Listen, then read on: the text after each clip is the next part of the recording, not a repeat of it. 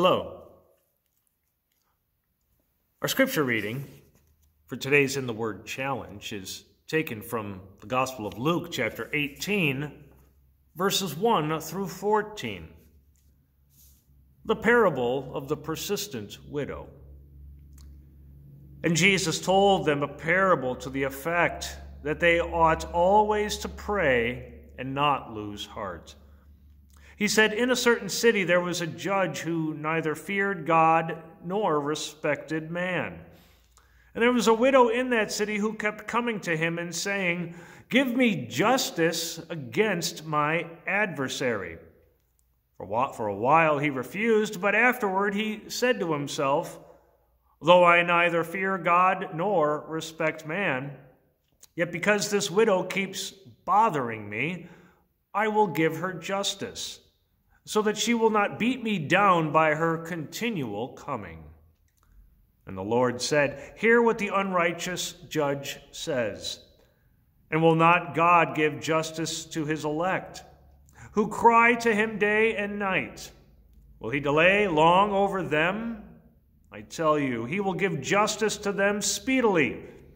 Nevertheless, when the Son of Man comes, will he find faith on earth?"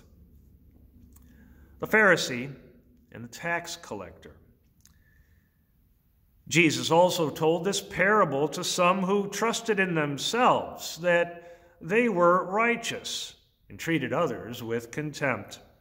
Two men went up into the temple to pray, one a Pharisee and the other a tax collector.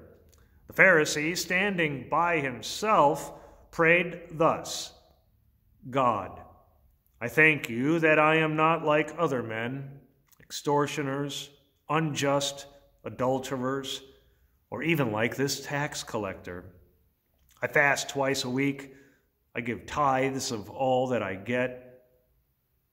But the tax collector, standing far off, would not even lift up his eyes to heaven, but beat his breast, saying, "God, be merciful to me, a sinner." I tell you, this man went down to his house justified rather than the other. For everyone who exalts himself will be humbled, but the one who humbles himself will be exalted.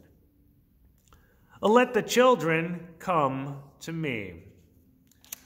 Now they were bringing even infants to him that he might touch them. And when the disciples saw it, they rebuked them. But Jesus called them to him, saying, "Let the children come to me, and do not hinder them, for to such belongs the kingdom of God. Truly, I say to you, whoever does not receive the kingdom of God like a child shall not enter into it." This ends our scripture reading for today. God's blessings.